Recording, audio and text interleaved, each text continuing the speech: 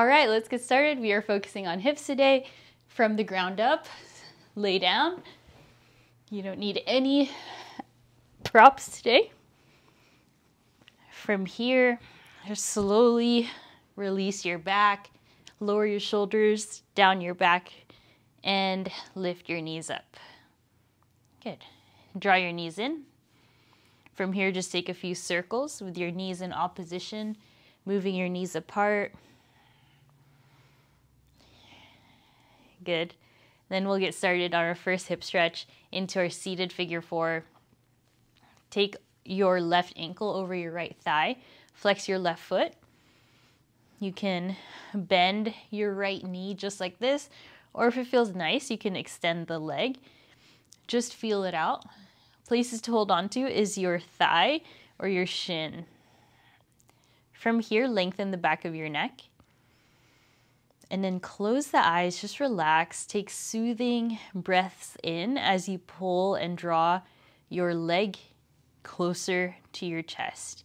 Really feeling this outer hip stretch. Just really feeling yourself sink into this stretch. Letting the nervous system calm down.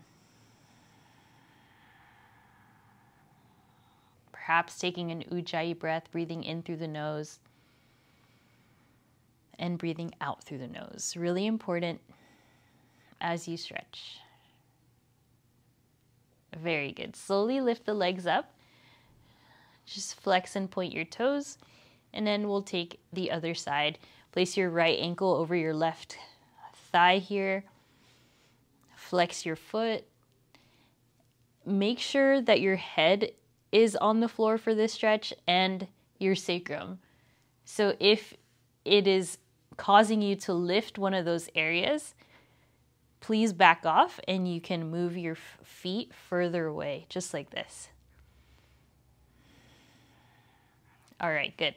Then feel it out. Start to draw your leg closer as you find the stretch that you want or the sensation that you want. Keep lengthening through the crown of the head. Good. You can use this elbow as leverage to press your knee away. That'll deepen the sensation. Always make sure you're not moving through pain. You're only feeling good release in that muscle. Even as you're laying down, you can still engage your core in this one.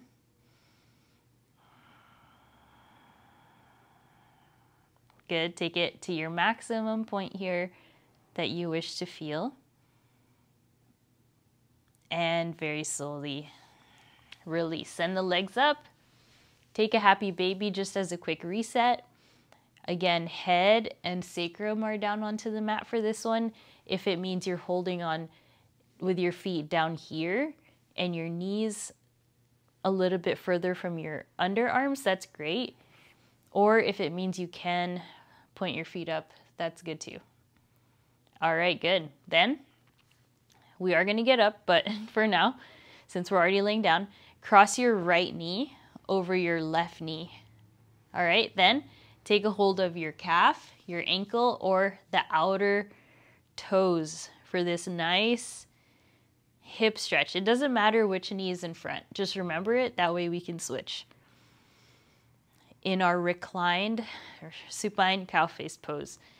Very good. So try to bring your toes, for the deeper sensation, try to bring your toes back towards your head or towards the back wall where your head is facing. Once again, try to relax here. You want to have your sacrum down, so if that means you're holding on to your calves, just do that. And slowly lift the legs. Very good. Cross the other leg and go back into the stretch, into our reclined cow face pose, holding on to your ankles, your calves, your shins, or for the kind of nice expression to where you're really getting into it, you hold on to the outer feet. But remember not to compromise, just to get a grip. Breathing here. Nice holds. Doing so good.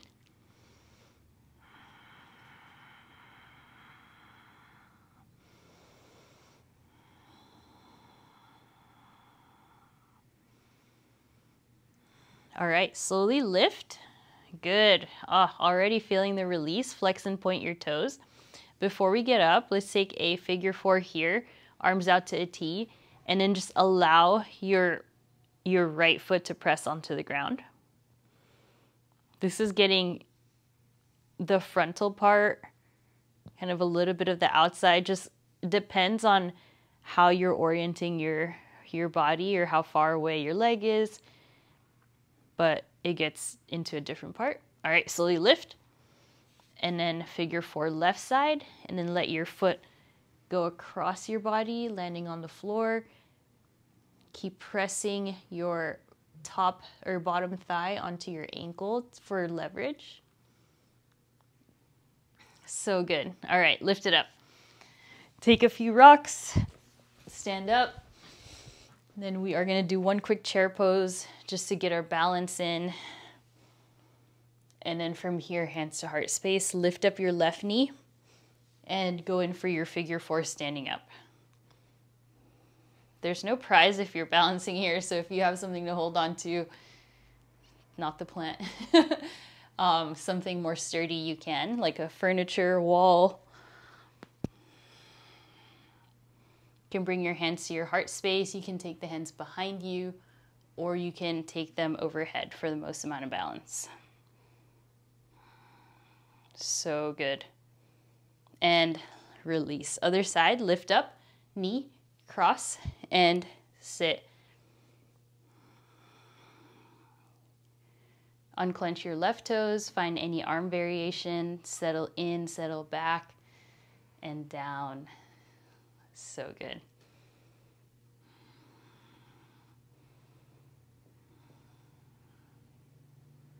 Really nice.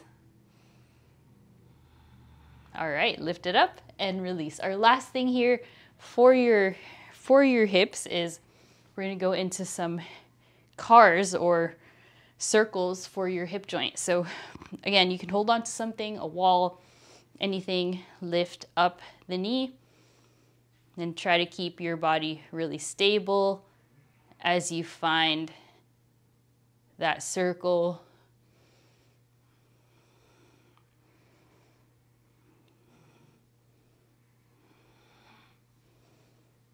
Really feeling, and then go the other direction now. You're really supposed to find internal and external rotation here, but just move the joint around. And then when you bring yourself back up, hold on to the foot for that standing pigeon pose.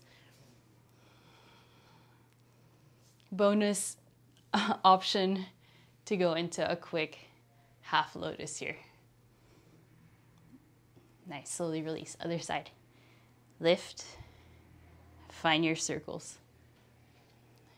Plants are right here doing yoga with us. Slowly. And it doesn't have to be perfect here.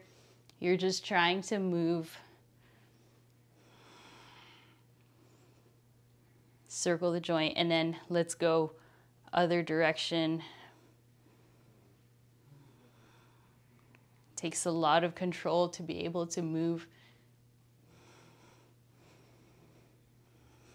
Okay, then when you bring your foot up, try to hold on to the shin, standing pigeon pose.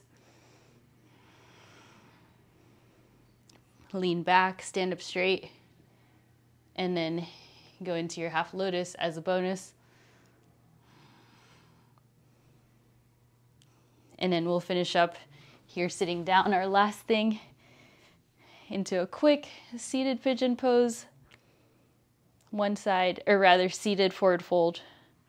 Option for double pigeon. Just really quickly, I just offering that as an option. And then other side.